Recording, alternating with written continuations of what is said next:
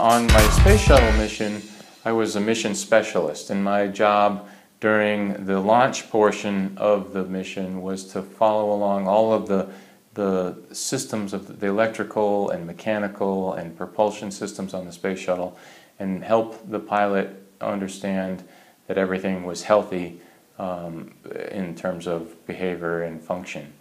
Once we got to space, my main job was to assist with the spacewalks that we had to do. We had to do several in order to install new equipment on the Japanese portion of the space station. So pretty much all of my 2 weeks was involved with spacewalking in some fashion or another. On my second mission, when I went to the International Space Station for 6 months, I was more of a general worker.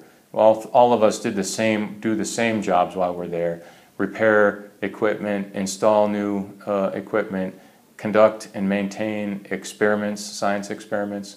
We're doing all of these things every day, and it doesn't matter who does them because we're all equally trained to do the same thing.